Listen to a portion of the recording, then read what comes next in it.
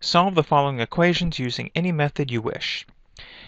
A. 4x cubed plus 5x squared minus 6x is equal to 0. Alright, so I see a polynomial equation in a standard form. It's not quadratic though, since it's got an x cubed, but I notice that I've got a common factor of x, so I'd factor out the x first. So I'd have x by 4x squared plus 5x minus 6 is equal to 0. Alright, now, well, then we have x is equal to 0, or 4x squared plus 5x minus 6 is equal to 0. So we have a solution, x is equal to 0. Now we have that 4x squared plus 5x minus 6. We can try and factor the trinomial, or we can apply the quadratic formula. Now, of course, the difficulty with factoring is, well, sometimes it just doesn't work. Sometimes you cannot factor a polynomial, a quadratic polynomial. So instead, what I'll do here is use the quadratic formula. Alright, applying the quadratic formula, we would have x is equal to the opposite of 5 plus or minus the square root of 5 squared minus 4 by negative 6 over 2 times 4. So that would be negative 5 plus or minus the square root of 25 plus 4 times 6, 96 over 8. Negative 5 plus or minus the square root of 121 over 8. Negative 5 plus or minus 11 over 8. Breaking that up into two values, x is equal to negative 5 minus 11 over 8. That's negative 16 over 8, which is negative 2. X is equal to negative 5 plus 11 over 8. Negative 5 plus 11 is 6. 6 over 8 is 3/4. So we have three solutions, negative 2, 0, and 3/4. Exercise B, we have 6p squared plus 15 is equal to 21.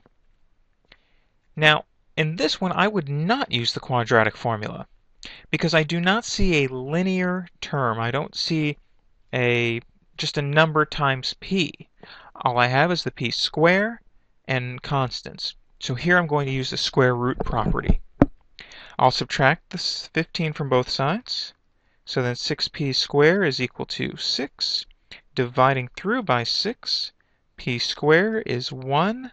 Applying the square root property, p is the positive or negative square root of 1, so p is equal to negative 1, or p is equal to positive 1.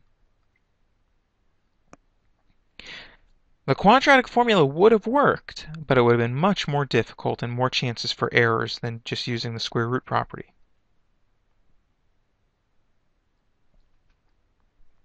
K squared plus 6k is equal to negative 5. Well, the first thing I'm going to do is get that to 0. So I'd have k squared plus 6k is equal to, plus 5 is equal to 0.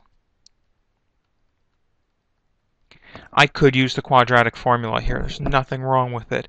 But this is easy to factor. Since we have a 1k squared here, 5 only has factors of 1 and 5.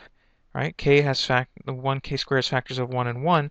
This factors as k plus 1 times k plus 5. So factoring was really easy in that case, so I'm going to use it. K plus 1 is 0, which means that k is negative 1. K plus 5 is 0, which means that k is negative 5. Quadratic formula would have worked. Factoring was easier. 1/3 x squared plus 4.1x minus 7.2 is equal to 0. I'm not even going to try to factor this. I'm going to go straight to the quadratic formula. X is equal to negative 4.1 plus or minus the square root 4.1 squared minus 4 by 1.3 by negative 7.2 over 2 times 1.3. So I'd have negative 4.1 plus or minus the square root. I'm going to use the calculator here because I don't want to mess with those numbers in my head. So I'd have 4.1 squared minus 4 by 1.3 by negative 7.2. So that's 54.25 under the radical. 2 times 1.3 is 2.6 in the denominator. All right, back to the calculator. Numerator, negative 4.1 minus the square root of 54.25. Close it off. Close off the numerator, divide by 2.6.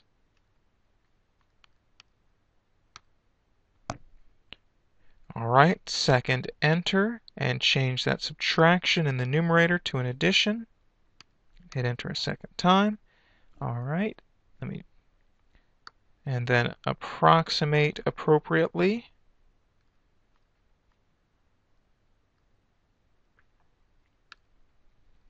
So then x is approximately negative 4.410. X is approximately 1.256.